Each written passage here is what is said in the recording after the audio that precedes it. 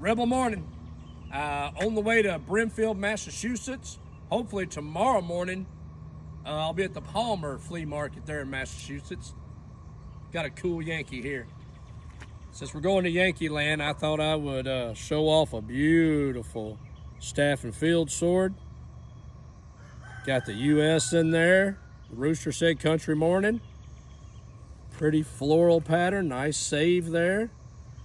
Marine skin wrap, original wire. You know I like to always show the butt. Undisturbed peen, little floral pattern there. Check out the brass.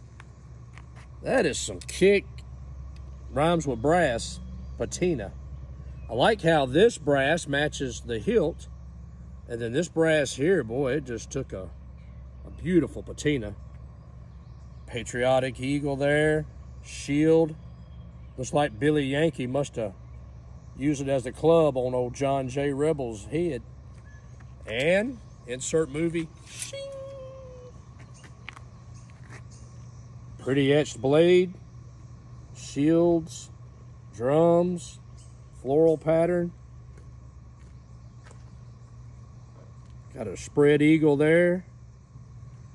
Flipper over. US on the blade. Hopefully Saxon's getting all this. I had to wake him up. Drums and flags. There's the maker. This sword was imported for the American Civil War from Klauberg, Solingen, Germany.